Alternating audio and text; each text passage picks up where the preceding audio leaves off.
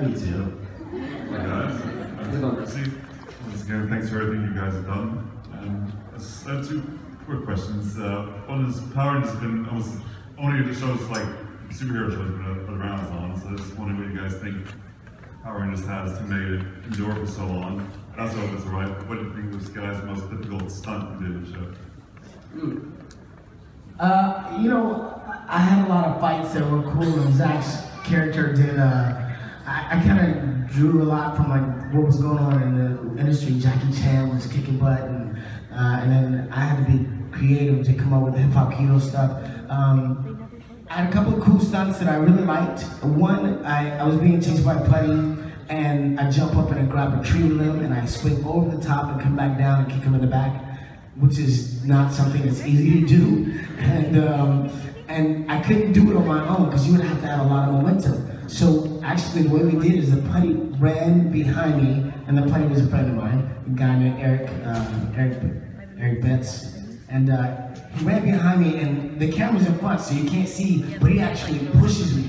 So he pushes me, which gave me enough momentum to go up and over the branch and come back down and hit him in the back. And it looked cool on film. It's like, that was cool. That was a fun stunt. And then I did one where I was on a playground and I actually had a putty chasing me. There's a putty in front of me. I run and I dive through the chain links of a swing, land on the ground, kick the putty. He swings in the swing and knocks into the putty behind me. That was not easy to do. So the first time I did it, I ran and I dived between the chains and I did the flip, but my foot got caught. I'm like, okay, help me. Okay. I'm stuck now. Okay, so they unravel me, I get up, I do it again. The second time I do it, I'm like, yes, I killed it. The only problem is, the way it was shot, you can't really tell that's what I did. So you can't see it. I'm like, somebody just sent me something on Instagram the other day, or on Instagram, and they're like, did you see he actually jumped through the chains? I'm like, finally! Finally somebody saw it. So that's some of the cool stuff that I thought was fun.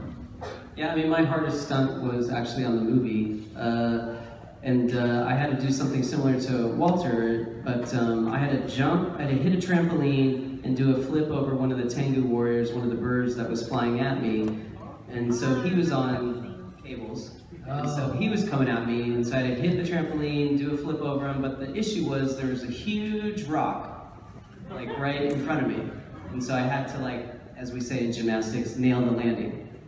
And it wasn't, I had to do it like 3 times, and it was really, really scary for me because it's like, I came very close to breaking my nose twice. I got it on the 3rd time.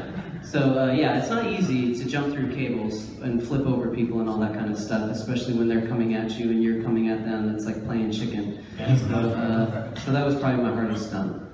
Thank you. Great question, and I just want to say to you, if you really work on your voice, I think you would have an amazing, like, newscaster or some kind of something going on.